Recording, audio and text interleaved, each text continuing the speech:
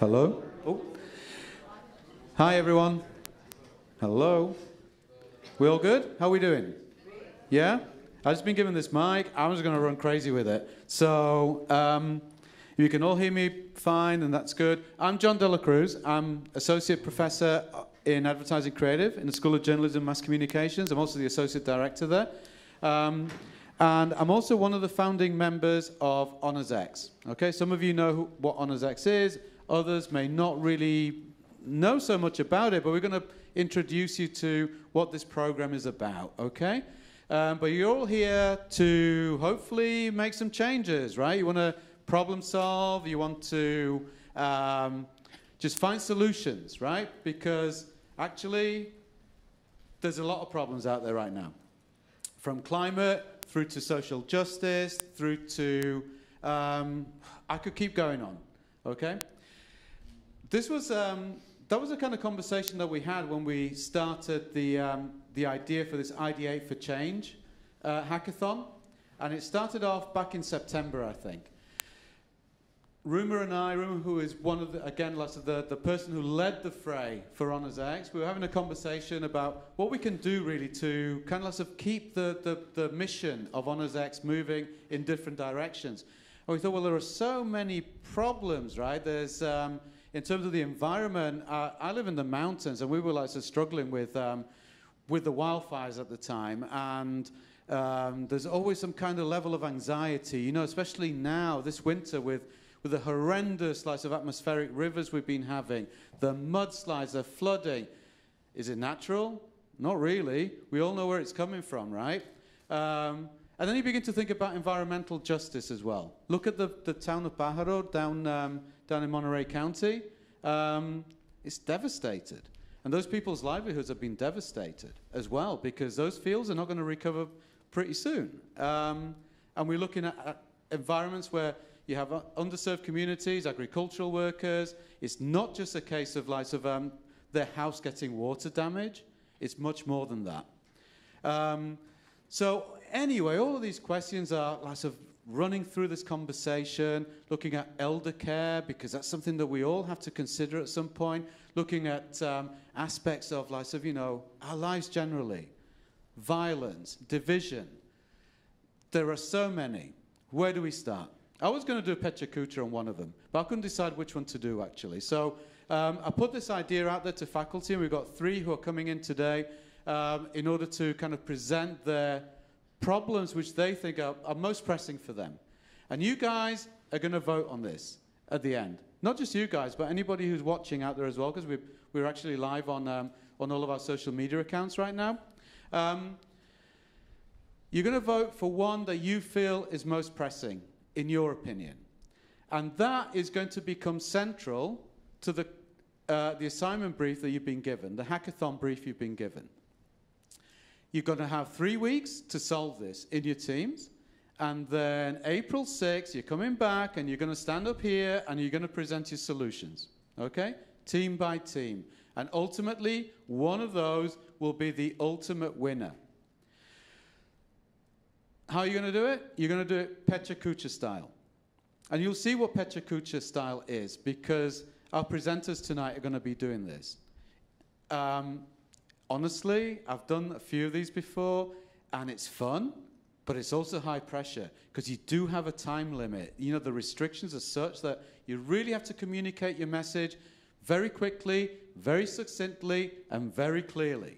So you'll get a taste of it. You'll be able to present in that way in 3 weeks' time as well. Well, you've got spring break in the middle of that as well. Are you guys going to be heading down to sunnier climes? I don't think you are, because I think you're going to be working on solving this problem, yeah? So I'm going to get off the stage, and we're going to be playing a video about HonorsX, so you get an idea of what it is. For some of you who are not aware, you may want to consider taking this as a minor next year. And then I'll come back on. I'll tell you a little bit more about the brief. I'll tell you a little bit more about Pecha Kucha, and we'll introduce the first speaker, who's going to hit us with a problem, okay? So I'll move out the way right now.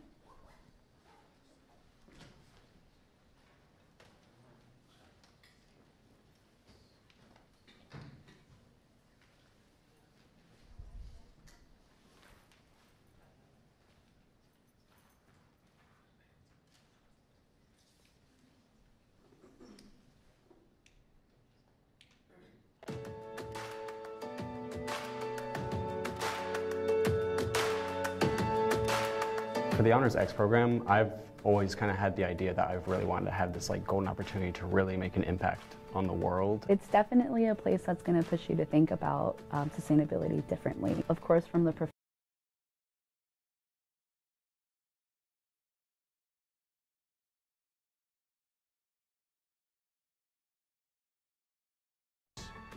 It doesn't necessarily have to be about sustainability, but just new knowledge, a new way of looking at things.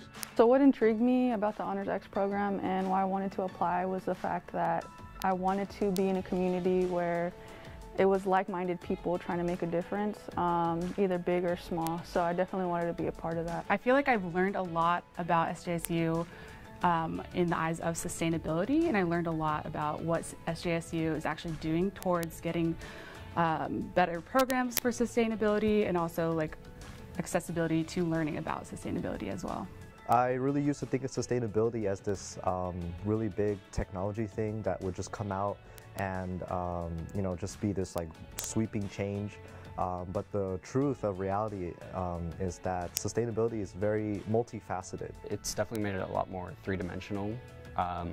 Instead of just thinking with a bunch of engineers, you know, about solving one problem, we're having to come up with like and think of the actual problems we're trying to solve and then present that as a solution, almost like we're running, you know, our own separate businesses. So having the entrepreneur aspect of how like a business can help sustainability, and then of course how does it affect the people whose sustainability is being built for. So the type of work that I see myself doing 5 to 10 years from now. Eventually, I do want to get a master's in education, so I would love to work with students and also giving them more access to learning about natural sciences. The one thing I want to learn while in San Jose State is how to create a hydro turbine and put it inside households and for everyday use. I don't know, but I know that HonorsX has given me that platform to open my mind and horizons to what's possible.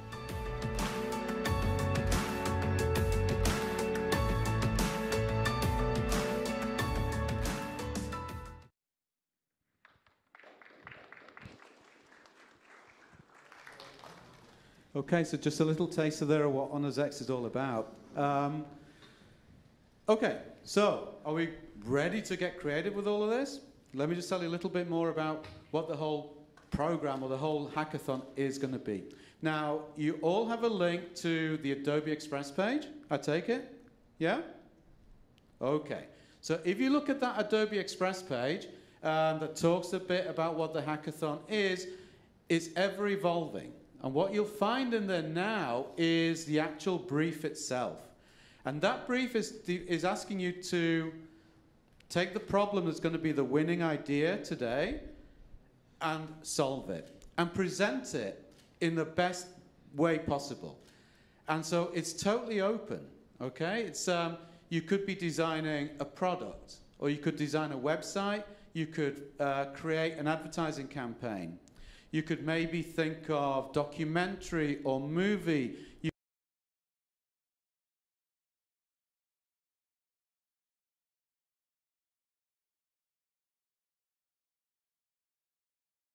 Okay? It's totally open. There are no limits. You do whatever it is that you feel is going to be best. The only requirement is that you use one or more of Adobe's Creative Cloud tools in order to present this, okay? In order to make it. So if it's a movie or a documentary, use Premiere Rush or Premiere Pro. You may even think about creating music that's going to sort of, help to change minds. Use Audition to record it. Poster campaigns, Illustrator, Photoshop, even Adobe Express, right? There are so many different tools there. And I'm sure you all know that we're an Adobe Creative Campus, which means that you all have access, full access, unlimited, to every single Adobe product in Creative Cloud, as long as you're a student at San Jose State. So it's there for you to use.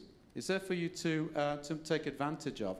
And what we'll add to the Express page will be a link to signing up for Creative Cloud, just in case you didn't know about this and you still haven't signed up for it. Use it. It doesn't matter if you're in computer science or if you're in mechanical engineering or in design. There are tools there that will help you to visualize your ideas and present them in ways which you couldn't do through a Microsoft Word document, okay? So get yourselves creative and think visually and try to find lots of, to solve these problems. I said Pecha Kucha before, and what Pecha Kucha is a style of presentation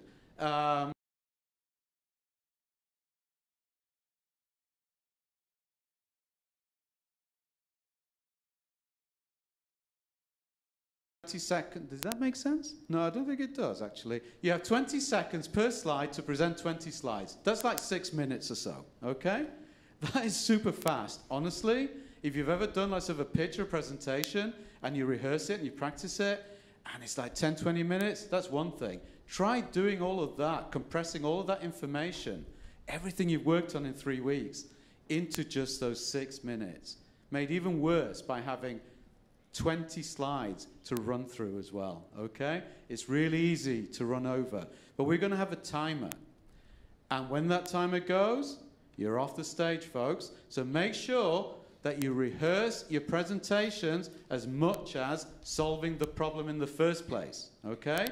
Make sure you do that. Now, only one member of the team will present on April 6th, okay? Each team will have just one presenter. You don't all have to come on stage. It's going to be ridiculous. So just one person. So you select the spokesperson for that team, okay? Is that clear? You get it? You guys get it? Yeah? Okay. So before we move on to our first presenter, I want to just give a big shout out to 3 people who have made this happen, okay, who helped me to make this happen, have kept those plates spinning over the last few weeks, have created the, all of those visuals that you've seen around campus, the posters, the postcards, the express page, have been like sort of emailing people when you signed up and so on. They've been absolutely fantastic. First of all, there's Ruma Chopra, who is the director of HonorsX, and really through we hadn't had those conversations, this wouldn't have been a thing. And then I've got Brianne Badiola and Alex Hyson, who have just been amazing. They've also taken on this event as a client for DBH Student Advertising Agency in the School of JMC, thinking that we're going to design a few posters, right? But no, they've been event planning as well. They have really made this event come together. So thank you guys. Couldn't have done it without you. Really, truly appreciate it. So thank you very much. Okay. So I do actually have things on here, which I didn't realize I did. Anyway, thank you for those notes.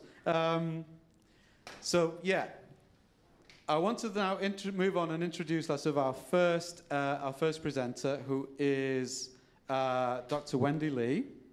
And Dr. Wendy Lee is assistant professor in computer science at San Jose State. She specializes in comparative and high throughput genomics research at the intersection of computer science, mathematics, and molecular biology. She is dedicated to promoting diversity in STEM through mentorship, networking, and training. And she also serves as the faculty advisor for SJSU Girls Who Code College Loop and the SJSU Bioinformatics Club. And Dr. Lee is concerned about the global problem of plastic, as we all are. She wants to talk about waste accumulation caused by the widespread use of non-biodegradable plastics. And I'm not going to say any more. I'm going to allow Dr. Wendy Lee to come on stage, 6 minutes of your time, really kind of sell this idea for us, please. Okay.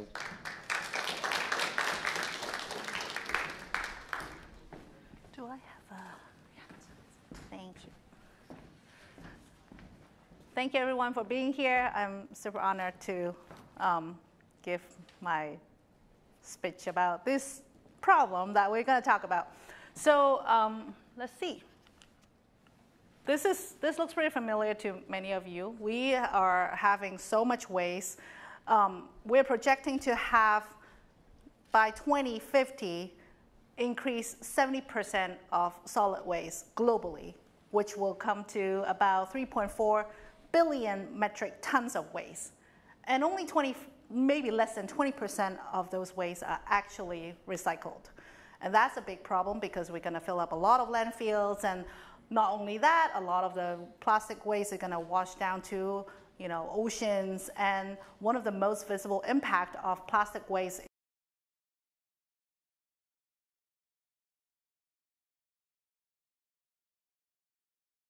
and, you know, given that we have, well,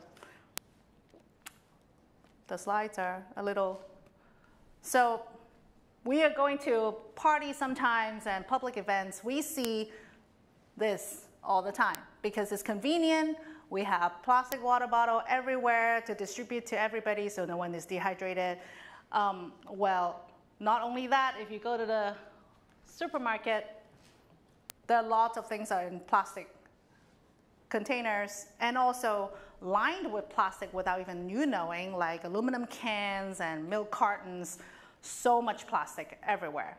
In addition to, you know, like for little kids, you want to make sure that their bottles don't break. They have plastic sippy cups, plastic bottles, and even for clothing, we have polyesters, and recent study has shown that women's sports bras has high concentration of BPA.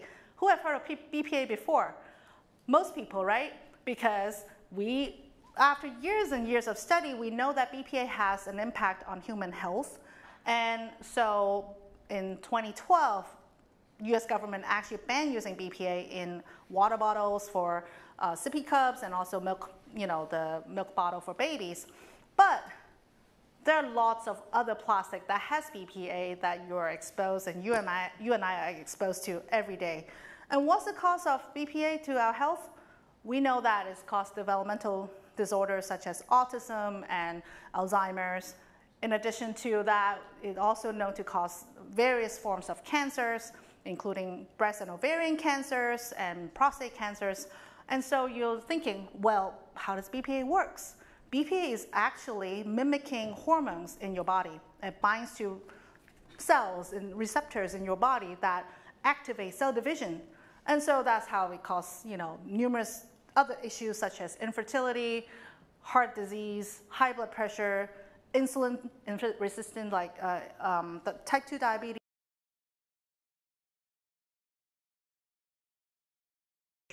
in animal models. And we found that when fruit flies are exposed to BPA when they're in a larvae stage, so they're still developing, they tend to have visual, like perception problems. They can't really see well. They have learning disability. They can't really understand, you know, when flies rejecting, you know, another fly, they would just keep, you know, going at it. And so there are a lot of developmental issues that are found in research, and is truly, you know, observed, not just speculating, oh, it's causing autism. So the industry hears that. So like, well, BPA is bad. Let's solve that problem. Let's have something called BPA-free bottles. And we're going to use reusable bottles, so we're going to eliminate the use of, you know, those single-use bottle issues. And some labels even go all the way out to saying, hey, we are all natural, we're toxic-free, it's BPA-free, it's safe to use, to encourage consumers to actually continue to use those bottles, which are supposed to be better, right? But do you know what is the substitute for BPA? What kind of chemical is being used to make BPA-free bottle? So, of course, many scientists, including myself, are very curious. And so we know that some of the chemicals being used to replace BPA, such as BPF and BPS, are being studied. And it's known to actually cause, you know, breast cells to divide and turn into tumor. And just like this image is showing, BPF and BPS is, you know, the breast tissue cells are changing structures. So we see that it is a real issue. Now we think BPA-free is safe, think again. So when you think of a solution for solving an existing problem, maybe more problem is coming. And now that we know, you know, lots of plastic is going to the ocean, UV from sunlight will break down the plastic into microplastic and nanoplastic, where it's easy to absorb by organisms in the ocean, and it go up to the food chain, and eventually gonna impact a lot of organisms, including us. And recently, scientists has also found ways to degrade plastic using bacteria. But what are the toxins that are coming out from this bacteria for doing this kind of degradation? Nobody really know yet. So it's really up to you to explore what kind of solution you want to put in to solve this real world problem, solving the plastic waste problem. And so with that, I really thank you all for listening, and I hope you will choose this problem to solve.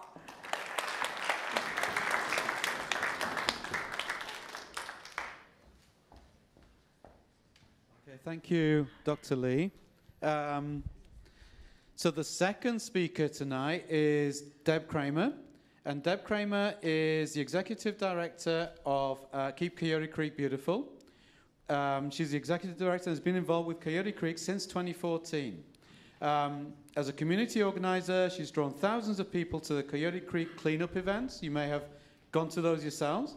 She's worked closely with different community organizations and agencies, such as Audubon, Open Space Authority, City of San Jose, and Save Our Trails. Professionally, she was project manager in environmentally related fields from water, energy, and waste to now watersheds. Deb is a former board member of Save the Bay and an alumnus of Cal Berkeley with a degree in environmental science. And her favorite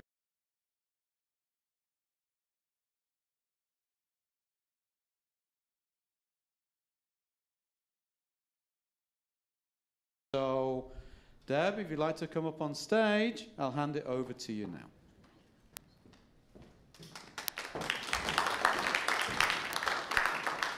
I'm very nervous, so just smile and everything will be okay. All right. So I'm here to talk about the impacts of homelessness on our waterways. I work on Coyote Creek, and that is one of the largest waterways in the area. It is a 64-mile long creek, starts up at Henry Coe Park, and it flows through downtown San Jose and out to the bay through Milpitas. Have any of you come out to our cleanups or know where the creek is, or just a few of you? Yes, all right, you know where the creek is, that's great.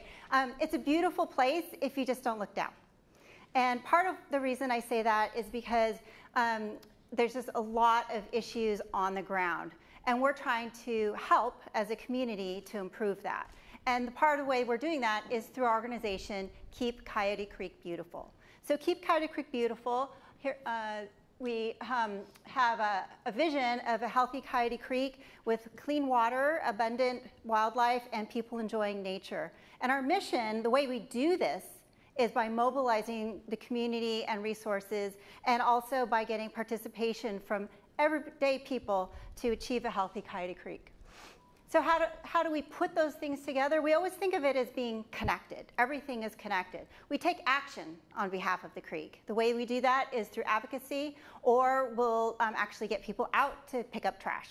Another thing that we do is education. So we want to bring people out to the creek, have them learn about what's really cool there. There's some really neat critters. See how we can connect them to the creek that way. And then we connect people through education.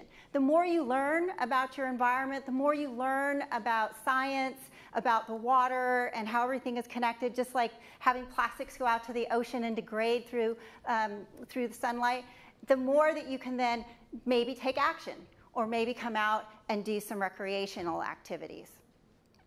So here you can see some of the things that we do. We take people out to these things called BioBlitzes. It's a citizen science event where we've had 57 of those just in the last 5 years, and over 1,000 people have joined us. We also started doing murals at the bottom, and those are more permanent opportunities for people to get involved, because we have a paint day as well as putting them together. And then we have people doing cleanups as well as looking at the wildlife and enjoying it. You can see Ron here saying that his favorite part of the BioBlitz was Buckeyes that day.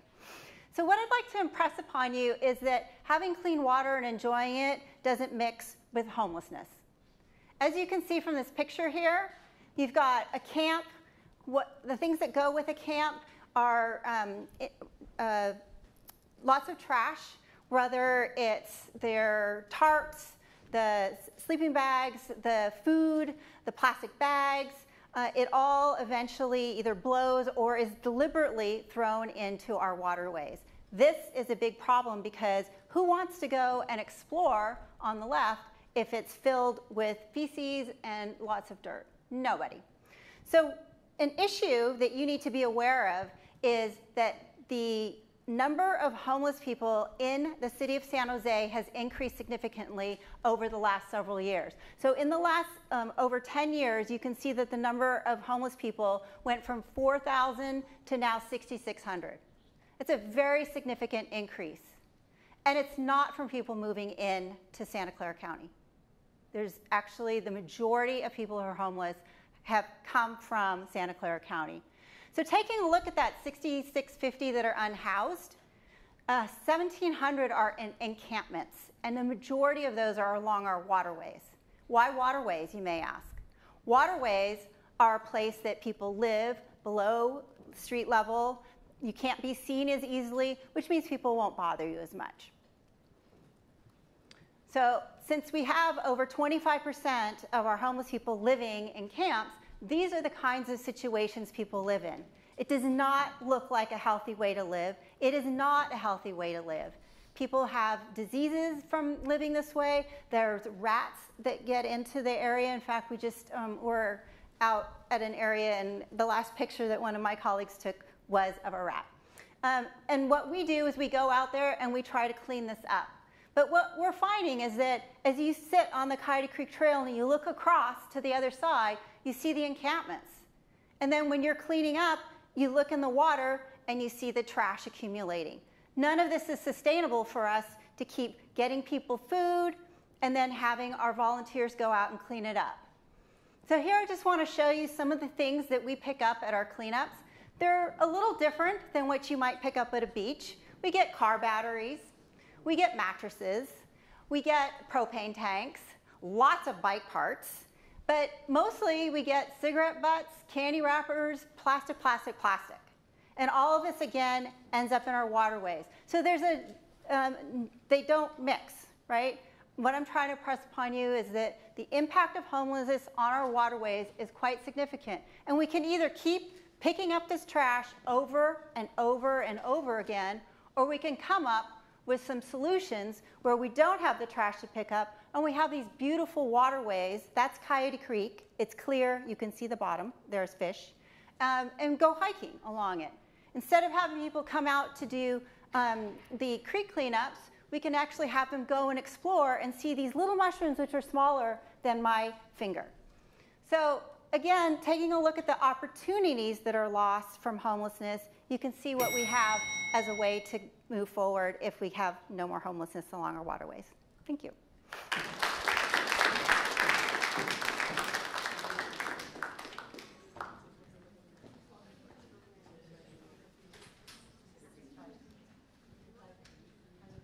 Okay, thank you, Deb. That was really instructive. And again, as we can see, so these problems are kind of interrelated, right? So we've got plastics seem to be at the heart of everything that's wrong, really. Okay. We do have one final presenter who is literally walking to the building right now. So bear with us for a few seconds as Dr. Ryan Skinnell arrives, and I'll introduce him actually a little bit as he's getting here. He's Associate Professor of Rhetoric and Writing, and he's also the Writing Program Administrator in the Department of English and Comparative Literature here at San Jose State. So are any of you in the Department of English? We don't have any English students? Okay, so you won't know Dr. Ryan Skinnell. Until now. So Dr. Skinnell, he teaches rhetoric and he teaches writing to students who are ranging from pre-baccalaureate, fresh people, to doctoral candidates. He does run the whole gamut. In 2014, he taught a faculty research seminar in the University of Modern Languages in Islamabad in Pakistan as part of a US State Department Public Diplomacy program. His current research focuses on political rhetoric, especially as it relates to authoritarianism, demagoguery, and democracy. He's published 6 books and more than 100 essays, articles, and reviews about rhetoric, politics, and higher education. and his writing has appeared in both academic and popular outlets, including The Washington Post, Salon, and Newsweek. In addition to teaching, writing, and administration, Dr. Skinnell is a founding member of the Right to Vote Project, a 2020 to 2021 Op-Ed Project Public Voices Fellow, and a faculty expert in political speech, politics, and rhetoric here at San Jose State. He's currently writing a book about Adolf Hitler's rhetoric. Okay? So I think we get lots of an idea about where Dr. Skinnell's problem may be coming from, and it's something that's kind of like so very close to our lives right now, you know, especially as we're coming up to another election year, the rhetoric that we find lots of in our media platforms, through the news media that we consume. Rhetoric is important. The way that lots of the words are formulated, the way the messages are communicated, really do matter. They have an impact, and they have a continued impact on our lives. Division occurs as a result, and so I'm going to allow Dr. Skinnell to talk about the rise of anti-democratic, neo-fascist, and authoritarian political movements in the US and globally, as soon as he comes in with us. So I've prepared you guys already. When he comes in, he'll be launching straight into... Oh, he's over there. He's over there. I didn't see you sneaking in, Ryan. So we're all mic'd up. I hope that introduction did justice to you. Oh, yeah. Yeah? More than enough. It's embarrassing. Okay, I'll hand it over to you. All right, thank you. Can you hear me? Is this working? Thank you. I appreciate your patience. I was teaching a class. For the first time ever, I tried to get them to leave early so that I could get over here, and they wanted to talk and stay. I mean, what's that about? Thank you for the very kind introduction.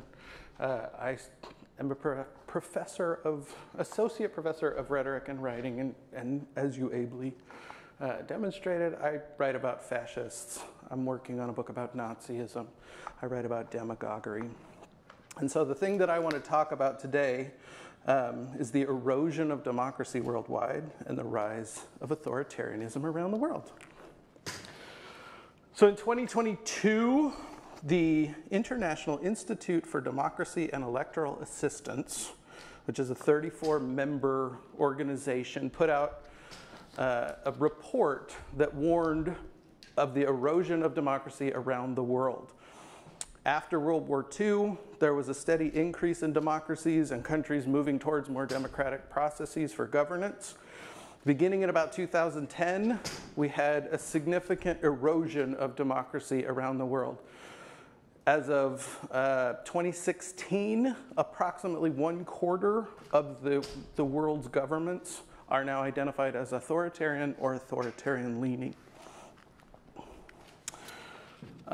Oh, that's supposed to be there. I'm out of sync. That's the cover of the report that I just talked about, right? So now we're supposed to have the dark times, but you can remember it, right? What's happening in a lot of the democratic countries, again, since about 2010, but coming in significantly more since 2016, is what's called democratic backsliding, which is democracies that were at one point full democracies have begun to slide towards less democratic processes. The number of countries that are actually healthy, functioning democracies started shrinking for the first time since World War II. More than half of the countries, more than half the world's democracies are currently eroding. And in the last 10 years, as I said, authoritarian governments have expanded, now comprising more than 1/4 of governments worldwide. Bad news, the world appears to be broken. In countries like Hungary, China, Brazil, Russia, Ethiopia, and others, world leaders openly argue for abandoning liberal democracy altogether. And in particular, they advocate abandoning democratic values of fairness, tolerance, justice, and equality. Hungary's minister on the left, Viktor Orban, is a prime example. Orban was elected to his position as prime minister, but he openly rejects Western democracy and calls it humiliating and alien to Hungarians. He regularly decries the values of equality and justice. And in 2022, he gave a speech claiming that liberal democracy leads to quote unquote race mixing, and singled out gender and LGBTQ plus equality as direct threats to his country and his people. Instead, Orban and like-minded autocrats espouse what they call illiberal democracy, in which they reject equality, civil liberties, and the rule of law.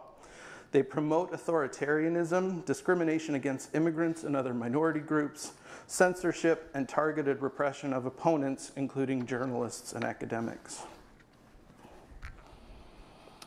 Such threats to democracy are obviously not new.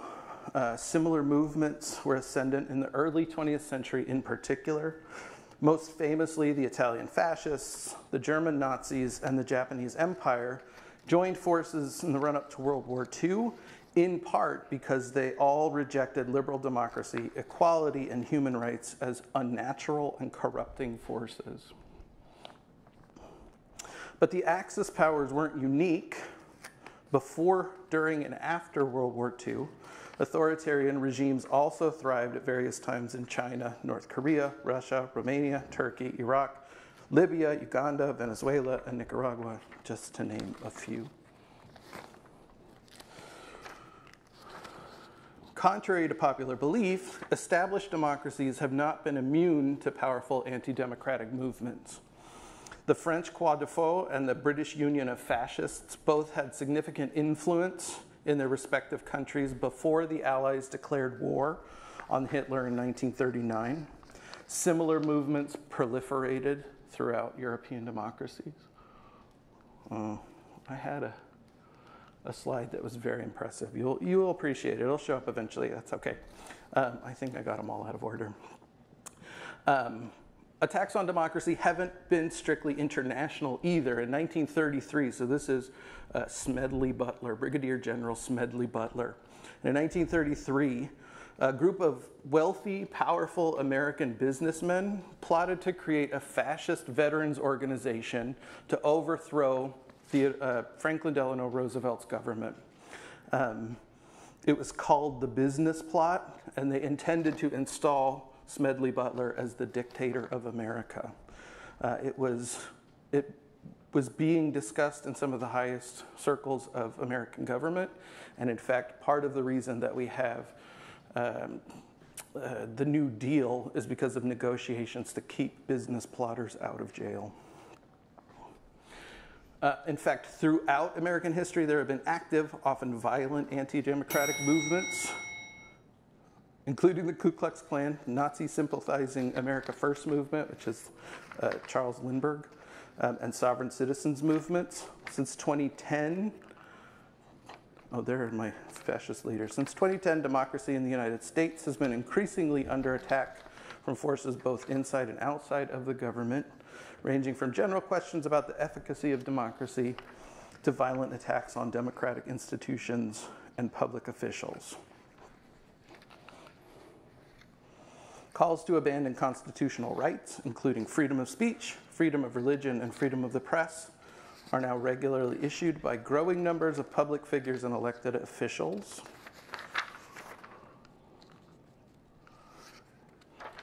I went too far. In 2016, the Economist Intelligence Unit's annual Democracy Index report downgraded the United States from a full democracy to a flawed democracy, so we are also backsliding.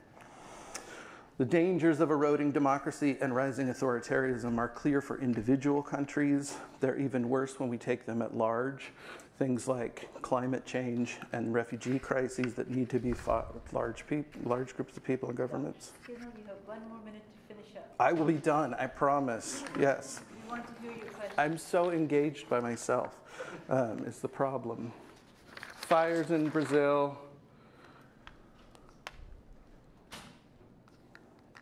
The issue at hand is, how do we begin to revitalize and reinforce democracy, both in the United States and abroad, including fending off authoritarian movements and reestablishing faith in democratic governance? Thank you.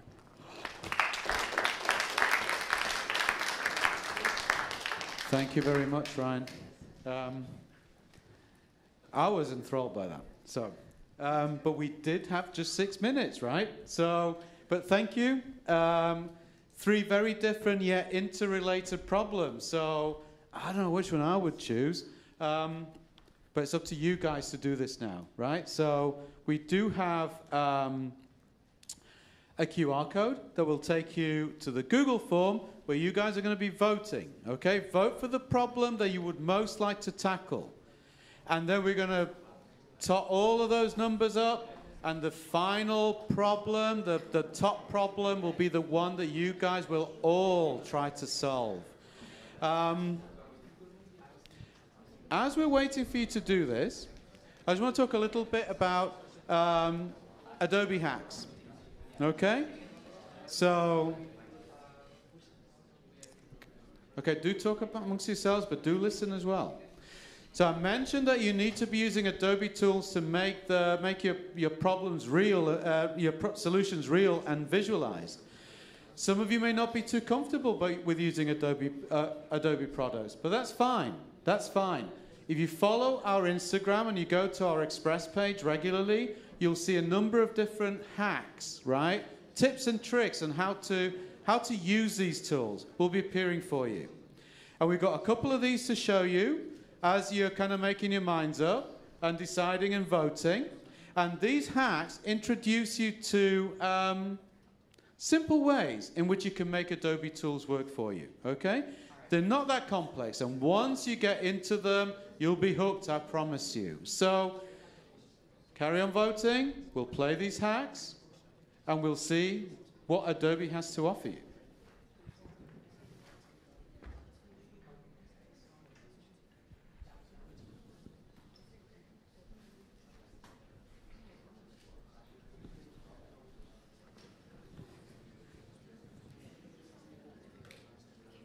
Hi, so today we're going to show you how to do a building billboard mockup, and what we have here is just a stock image of a building with the billboard on the side.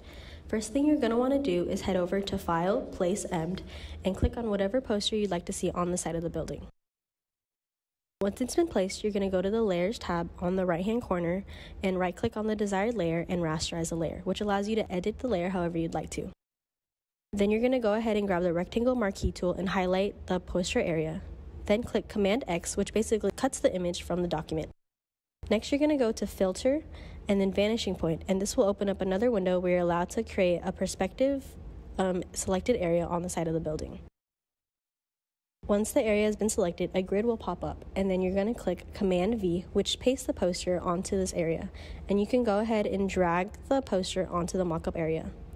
Once it's been in the area, you're going to click Command T, which allows you to transform the document however you like. Then you can click Enter or OK, and there you go. You have your billboard mockup on the side of a building.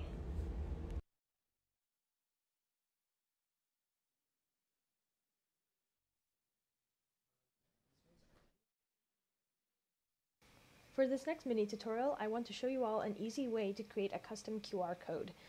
We're going to start off by loading up our Express page and copying the link for it. Let's make a QR code to that.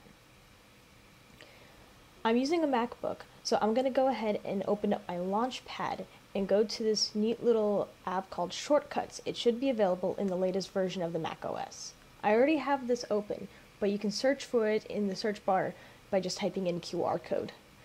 This function can generate a QR code for you by simply pasting the link.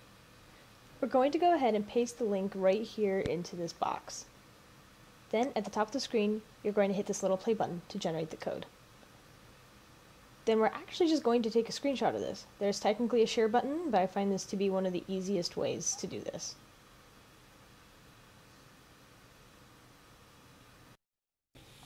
With our screenshot saved, we're going to go ahead and now find it in our Finder. And we're going to open that with Illustrator by right-clicking. Now that we have it open in Illustrator, we're going to go ahead and click on Image Trace at the top. Next to Image Trace, there is this little rectangle button, and we're going to click on that. Here is where we can edit the QR code to look a little bit better. This QR code actually came out pretty okay, so I went ahead and copied one from online and image traced this one too. This one came out a little bit wobbly with lots of imperfections, and too many curvy lines. And then we're going to play around with the threshold settings. Then we're going to go ahead and up our paths to high, corners to more. Noise can kind of go either way. In this case, we're setting it to 1. Always, always click on Ignore White. Then you go ahead and click Expand. This creates it into a vector image. Going back to our original QR code, we can now clean this screenshot up. As you can see, I accidentally left 2 lines here, but because it got picked up in the image trace, we can just go ahead and delete it. You can go ahead and select this QR code to change the colors. This is probably the most fun part you'll have in designing your own custom QR code. Let's go with this blue. Then you can actually select individual elements, such as these squares, and pick a different color for them. And then you can go ahead and select your other squares and use the eyedropper tool to do the same. Let's say you want to have an image in the center. Let's make a QR code for an Instagram link. I went ahead and made this one with the Instagram logo, but it doesn't really look good just like this. The funky little thing about QR codes is that the center isn't actually usually necessary. Now technically you could go around and delete all these various vector points, but actually I'm just going to make a square to have our logo sit on top of. This way it will look nice and it won't compromise the image just in case something does go wrong. If you're going to use a colored block for your logo, be sure to put that in the background of your QR code. With our finished QR code on the canvas, go ahead and File, export that, save as a PNG, and be sure to click on Use Artboards. That way we're using the canvas. And now you can go ahead and add that to any project, such as Adobe Express. And if you want to test out this QR code, go ahead, give it a scan. Thanks for listening.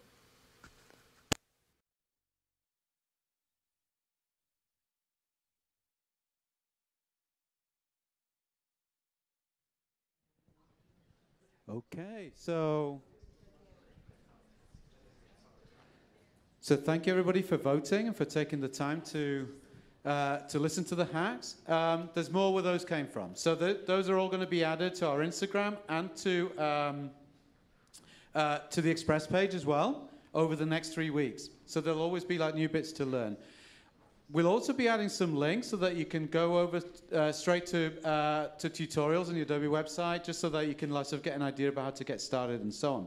But what you're wanting to hear is, what problem are we going to solve?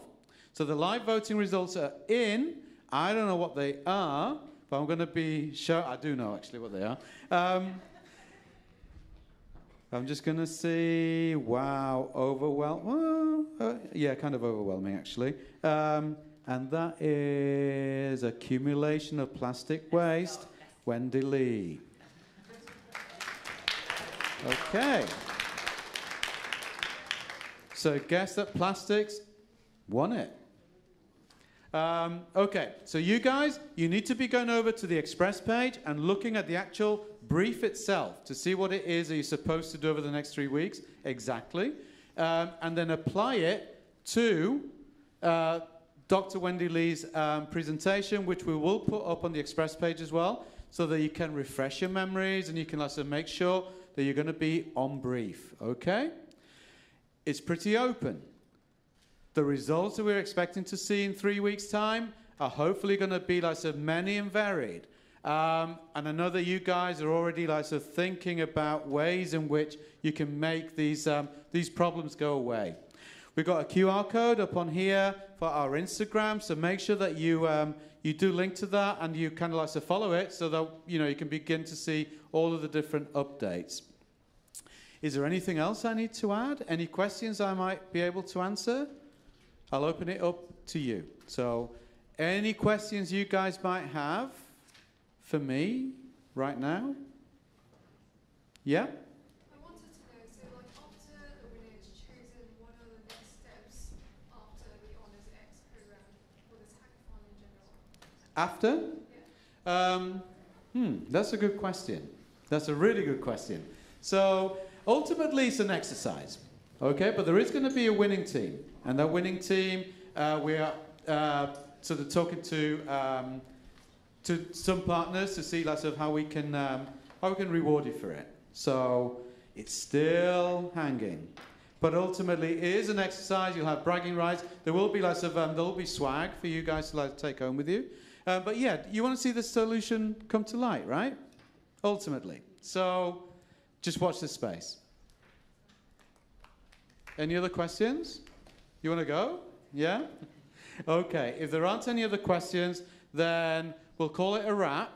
Thank you all for coming out tonight. And don't forget to reach out to any of us through Instagram and HonorsX at sjsu.edu.